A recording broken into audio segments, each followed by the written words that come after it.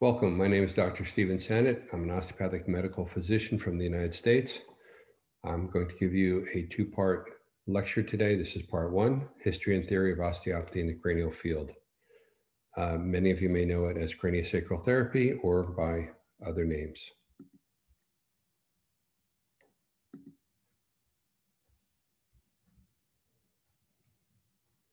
I've chosen to put just a few photos here. We could actually put very many of people that have been influential in the osteopathic medical world and outside the osteopathic medical world. This is Dr. Sutherland. He's credited with developing osteopathy in the cranial field.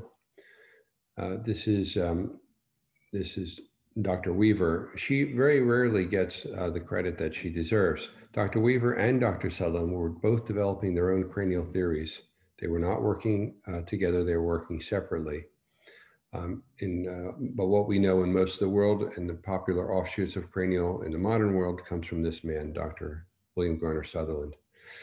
I chose also to put up here Dr. Fulford, who helped propagate the membranous model and did many other types of things in the osteopathic medical world, developments in energetic medicine and so forth. Dr. Upledger. Dr. Upledger is probably the most popular name known around the world for craniosacral therapy. He was an osteopathic medical physician, and me personally, I knew John quite well. I credit him with really raising awareness around the world for this idea of cranial treatment. This is by far one of the greatest things he's done is raise awareness. Beryl Arbuckle, she did a lot of work in the 40s and 50s and 60s with children with cerebral palsy. And Viola Fryman, she is the last one to die in this group just a couple of years ago. She had done quite a lot for children and a lot of charity and helped to develop a lot of ideas within cranial manipulation. But again, to be clear, you could put many other faces up here, but these are some very world-changing people. Dr. Sutherland observed 5 phenomena that led him to this idea of osteopathy in the cranial field. This didn't come from Dr. Still. The story is that Dr. Sutherland went to Dr. Still and he showed him the temporal bone and said that it looked like the gills of a fish and that maybe there was something like respiration happening there. The story goes that Dr. Still said, go and find out about that, or quote unquote, dig on. So this didn't come from Dr. Still. This is an offshoot that Dr. Sutherland went on his own. So phenomena are we observe something happens, and then we try to explain how it happens. And we're going to explain that with several different theories.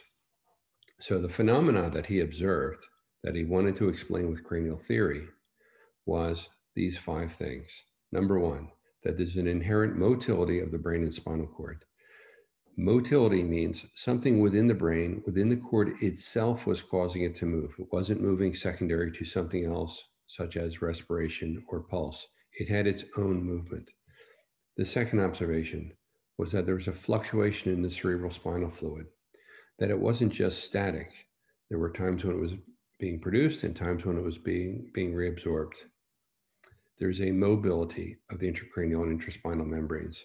To differentiate the words mobility and motility, mobility means we can move them. They are not fixed in place. They have attachments, but they are movable. The fourth one was that there is an articular mobility of the cranial bones, that they have the ability to move. They are not fused. And the last one is that there's an involuntary mobility of the sacrum between the ilia. So we know the sacrum moves during the gait cycle and other ways to induce motion, but that there was some other motion that was happening involuntarily. And he wanted to find out, why is this happening? This was the underpinning of his research in the cranial field. Dr. Sutherland named this motion that was impelling this cranial motion the primary respiratory mechanism. He called it primary because he believed this was the first to appear in life and the last to depart in death. As a rhythm, we can describe it with qualities of rate and amplitude. Another feature for this is that there is something called a still point.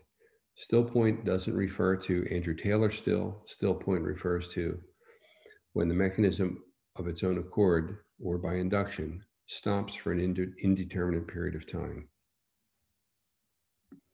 Body rhythms. There are rhythms that we use in medicine that are quite common today. We consider a cardiac rhythm. We consider a respiratory rhythm. In the manipulation world, there will be those that will have conjecture as to whether or not a cranial rhythm does or doesn't exist, whether visceral rhythm does or doesn't exist. For those of us who are doing manipulation, the cranial cycle, depending on who you might read, is between 8 to 14 cycles per minute. The visceral rhythm is moving a little bit slower, 6 to 8 cycles per minute.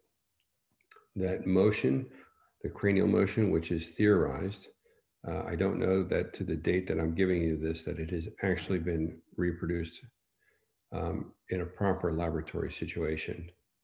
I've seen a number of anecdotal things and poor laboratory reports, but I may be wrong about that. The cranial rhythm is thought to go through a motion that is less than 500 microns, which would be less than 1/2 of 1 millimeter in excursion. So this chart here is just arbitrary. It's just something I made as a representation. It's not meant to be accurate or necessarily to scale. What I did here was I made this black one here, a very fast cardiac rhythm that we don't dispute in medicine. We can all palpate something like this. I made this blue one something that is slower, and I'm calling that the respiratory rhythm. I made an even slower one, this red line, calling it cranial rhythm, and a slower one I'm calling visceral.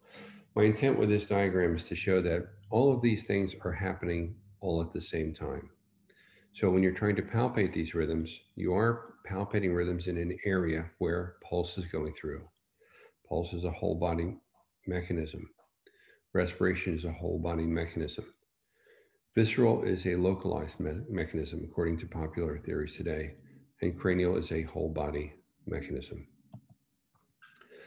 So I've already started to restate that from the previous slide, but when we compare things locally and globally, cardiac, respiratory, cranial rhythms, these are global in nature, meaning the heart squeezes and then a pulse can be palpated in the radial pulse, it can be palpated in the dorsalis pedis, it can be palpated everywhere through the body from the action of the heart. In the respiratory rhythm, we take in a deep breath, our paired bones externally rotate, our single bones go through flexion, and you can see the changes in the entire body from taking in a breath. Cranial rhythm is such a rhythm. It is a global rhythm. Visceral rhythm is particular to the particular organ and not global in nature. Again, according to current popular theories. Theories within cranial. There's 4 popular models, and then there may be other offshoots from these models, but 4 popular theories. The first is the osseous model. This is what Dr. Sutherland and also Dr. Weaver thought, that there was some motion happening, and the cause of that, if I compare the heart for the cardiac rhythm and I say, what is the heart for the cranial rhythm? They felt that it was happening in the cranial bones. So it was a bony model. Dr. Fulford, his model said, no, I don't think it's happening in the bones. I think this is happening in the membranes, specifically in the dura. But he felt that that's where the magic was happening. Dr. Upledger said, no, this is a closed pressure stat model. And what's happening is CSF is being produced and being reabsorbed, and that's why we're feeling a rhythm. Later on, Dr. Sutherland was introduced to Drs. Blechschmidt and Gasser. Drs. Blechschmidt and Gasser were PhDs. They were not osteopaths. They developed a different way of looking at embryology, their biodynamic way of looking at how the body developed embryologically. And their ideas combined with Dr. Sutherland and gave them a different model of what they felt the motion was, and that the motion was in essentially an embryologic echo of what happened during embryogenesis. That is the biodynamic model, and that's a very, very, very popular model today. This is an important thing to keep in mind. In my experience, and I've done cranial study with many different people and with very different models, different egos, different ideas. Each of these theories seems to explain something that seems to be useful for us. And each of these theories has flaws. You can poke holes in them. My experience is that people tend to study cranial and they become allied with a certain way of thinking, and it becomes almost like a team sport. For myself, I've never viewed it that way. If the models don't seem to explain something correctly, we're still able to use the treatments, but perhaps our thinking might be wrong or the thinking might be changed later on. So I have this little cartoon here where he says, I think you should be more explicit in what happens here in step 2. And that explains a lot of cranial. This has not been, in my opinion, has not been scientifically proven where this is by any means conclusive. So there's a phenomena, there's things that we observe, and we make treatments based on phenomena and our observations, and patients many times are getting better from difficult situations. But perhaps the theories are still developing, perhaps some are right, perhaps some are wrong. So I'm not asking you to believe what I'm saying.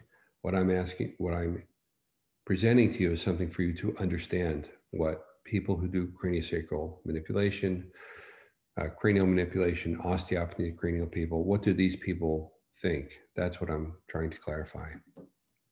So, the general anatomy. In basic cranial, we're talking about the bones that make up the vault. The vault is the room that holds the brain. So you have the frontal bone, parietal bone, occipital bone, temporal bone, and the sphenoid bone. These 5, 2 of them paired and several of them single bones, they house the brain. These bones are formed in membrane, whereas other bones are formed in cartilage. And Dr. Sutherland felt that because they're formed in membrane, it gives them more pliability. And this supports the theory that some motion was happening there. You will note that the sutures, the cranial sutures, are interdigitated, which is like fingers coming together. There's something specific happening here. We'll also note that there are various impressions inside the skull due to the contents, the arteries, and other things that may be happening inside the skull. A further look here will show us within the skull, we'll see ridges in certain places. Where there are ridges, there are going to be attachments of dura. There are going to be, this is the petrous ridge here. This is the lesser wing of the sphenoid. And wherever you see these ridges, Christogalli, this is the transverse sinus and opistheon. Wherever you see ridges, there's going to be a tissue attached there called dura. We can see arachnoid granulations here, which is where at least about 50% of the CSF, cerebrospinal fluid, is reabsorbed. We can note different foramina where different vascular and neural structures are exiting the cranial bones. And these all become important in a more closer inspection of cranial study. Let's first discuss the osseous model. The bony model, we can clearly see these interdigitations where the sutures are coming together. And there seems to be a specificity to it. In other words, in each person, these will look individual, like a fingerprint. They're not going to be all wiggled the same way. So perhaps something is developing or moving in this way. We also will notice along the way things that are called, they're really artifactual, called Wormian bones. These little guys here, this little piece here, were probably pieces that broke off. And they're not floating per se, but they don't change our overall cranial theory. These little bones that were part of another bone. As we start to look closer inspection, one of our osteopathic principles is form and function. That if things are formed a certain way, there's probably an optimal function that is supposed to happen there. So as we look closer and closer, what we see is specificity. The specificity is most likely due to Wolff's law, meaning the pressures that are put upon it. So that there is some genetic message saying that we should have 2 parietal bones, an occipital bone, and a frontal bone. There's some genetic message that we get created in this way. But then how the bones actually work with each other, there's a specificity as forces are applied to them. An even closer look at the interparietal suture. And this was an observation from John Upledger. He said, if you can tell here, this is flat and these are finger-like projections. He felt that and he theorized that. This is again, making an observation, then trying to explain that observation. He theorized that while the interdigitations are allowing some sort of movement to occur here, perhaps this acted as a buttress to limit absolute motion, that maybe we will have several layers to guide the motion properly. Another noteworthy feature is beveling. This is the parietal bone, this is the temporal bone. This is also interdigitated, but not as finger-like projections. They're more like rough ridges, and then there's ridges that would meet it on the inside of the temporal bone. This is originally what Dr. Sutherland looked at, that said he thought this reminded him of the gills of a fish, and that some motion was happening here. If we look even closer, this is the interparietal suture here. Okay, this is stained such that this is collagen. Okay, this is a river of collagen here between the parietal bones. And what we see is we don't see bone fusing to bone. When that happens, that's a clinical condition called synostosis. It's quite normal, and it leads to various pathologies. So what we see here is a dynamic living structure. What are these arrows pointing to? Well, this green arrow, this is an arteriole. This is a venule. How do I know that? Because arteries have a thick tunica muscularis, so they retain their round shape. Here's another arteriole here. Whereas venules are going to collapse because they have a very thin tunica muscularis. Okay, they're going to be very collapsible. So again, what I want you to understand from this slide is that this is a living dynamic area. This is not an area where bones are fused together. If we take an even closer look, now it becomes very obvious here in this, this collagen river. We can see it starting to invaginate into the parietal bone. We can see a venule, arteriole, arteriole, living structure. Here you can see invaginations into the bone of collagen tissue. Again, form and function. This is a single nerve fiber that's inserted in this picture into the falx cerebri in the sagittal suture. So what is its purpose? I don't know what its purpose is, but it's there. Again, we don't seem to have any mistakes in our body. So there's a nerve fiber that must be sending some information for whatever is happening at this suture. That might not be necessary if this was in fact a fused structure. I go a little further. Under electron microscopy, we see a single nerve fiber riding on the back of a Sharpie's fiber. Sharpie's fiber is a collagen fiber that is anchoring to the parietal bone. Again, what is its function? I don't know what its function is, except that it is giving neural information back based on tensions or things that are changing in a dynamic, changing, living area. I thank you for listening to this lecture. This is the end of part 1. I'm going to continue in part 2 with the rest of the cranial theory.